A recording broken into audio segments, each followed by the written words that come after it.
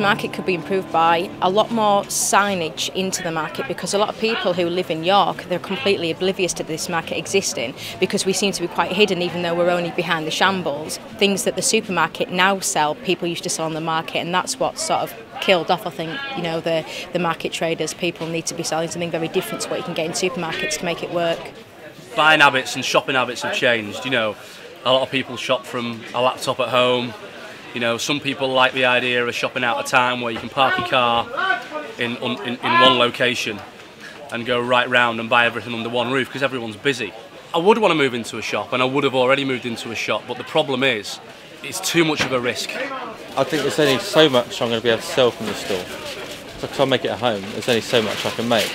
So I think the next step is to get the unit or the shop and see where that takes me.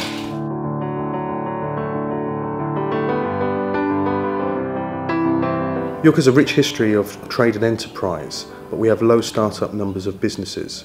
We've also got a rich mixture of leisure, social and retail. Retail is a very important part of this mix. Our vision is to have an assisted start-up programme to enable entrepreneurs to test their product in a supported and controlled climate on the markets of York before moving into a more permanent business premises. After all, Marks and Spencer's and Morrison's started out in markets right here in Yorkshire, and look at them now.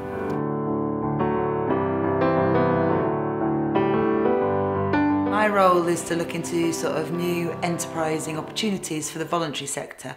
So one thing we're doing is looking at a pop-up shop, taking over a vacant shop and sharing the expense between 11 social enterprises. And we hope that this model of the pop-up shop will allow people to move on to the next stage and trial trading through a shop front. We're living in a society where caring and compassion and people doing things for it because it's good is dying out, and we're trying to reverse that. There's a need for something like this also to get trade back into the city, and for people like ourselves that thinks that things are done not purely for profit but for the benefit of society and the benefit of the people that work there.